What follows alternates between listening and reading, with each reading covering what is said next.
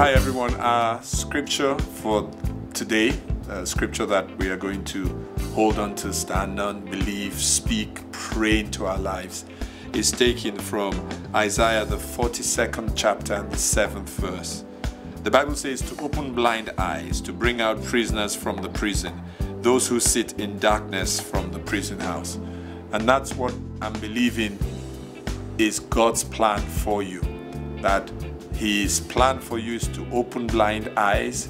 That speaks of the working of the miraculous in your life.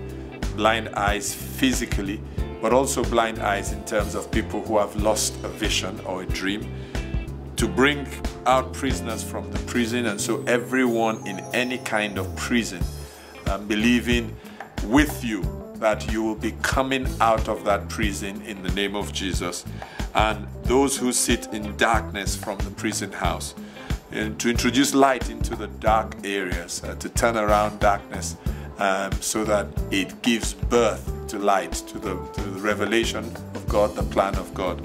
And so I'd love to pray with you as you believe God, hold on to that scripture. And so Heavenly Father, I thank you, O God, for sending your Son to open blind eyes. And for anyone out there who's believing God for the miracle, the physical miracle of receiving their sight, Father, let that be their testimony, O God. For those who are believing God for receiving a vision again that might have been lost, for a dream coming back to life, Father, let that be their portion today, O God.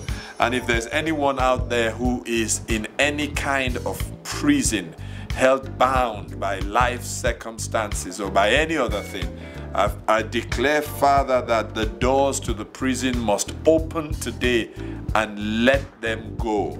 And for those who sit in darkness, I declare that the light of Christ comes into your life, and that as of today, I can declare concerning you that darkness is past and you're now walking into the glorious light of our Lord and Savior Jesus Christ. I pray that these will be manifest in your life, that you will have a testimony that will glorify God.